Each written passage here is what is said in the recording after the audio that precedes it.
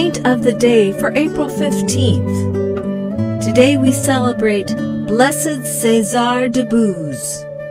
Well-to-do and popular, César de Buz chose an army career early in life. Happy as a soldier, things were going along smoothly until he saw firsthand the realities of battle. Though he'd been brought up to be pious and virtuous, César turned to pleasure and dissipation after spending 3 years in Paris. Not long after, he fell seriously ill and returned to his country home. During that time, César began reviewing his priorities, including his spiritual life. By the time he recovered, he had resolved to become a priest.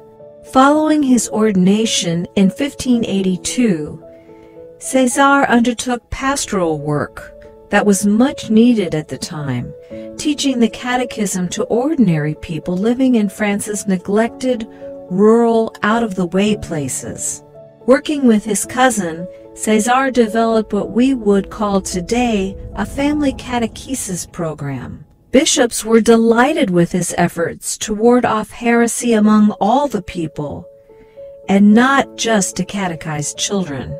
A new religious congregation grew out of this work, the Fathers of Christian Doctrine. César de Buz died in 1607 and was beatified in 1975.